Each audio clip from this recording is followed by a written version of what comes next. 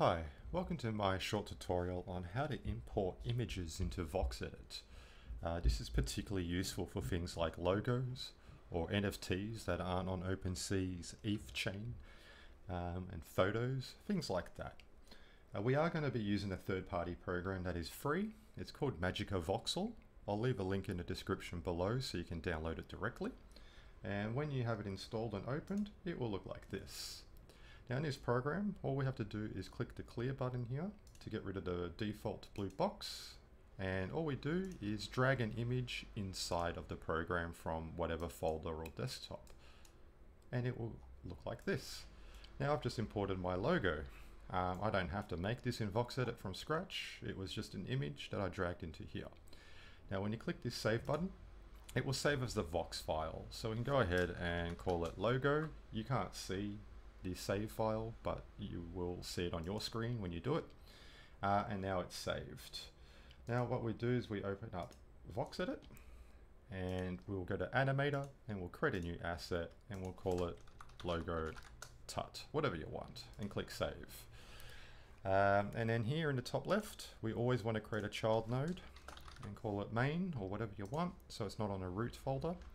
And then here on the right, we click import Vox.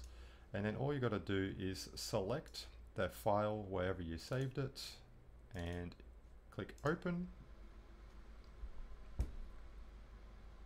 And it should import the file, as you can see up here. And all you do is drag it on top of the main. And there is our logo. Nice and easy. You can do this with NFTs and images. You can even click this little icon here to edit it if you want to change colors or refine the details. But once you're done and you want to bring it into Game Maker, go to File, Export, Export to Marketplace. Select an image that you want as a thumbnail, doesn't really matter for this example, and click Export. Now this will bring up a web page, so let me just bring that up for you now.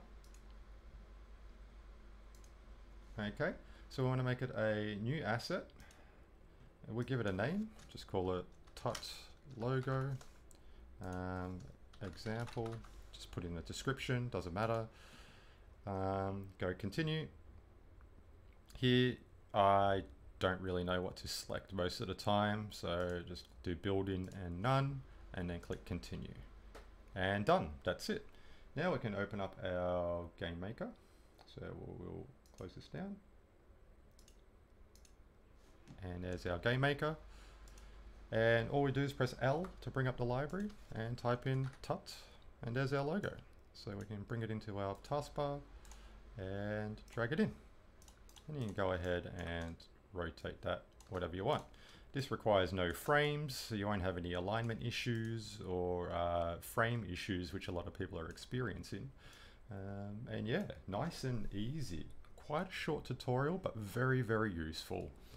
This saves making people's logos from scratch, amongst other things. So you don't have to have any restrictions on OpenSea NFTs being on an ETH chain and things like that. You can just save the NFT onto your desktop, drag it into Magica Voxel, export it into VoxEdit, and then bring it into Game Maker.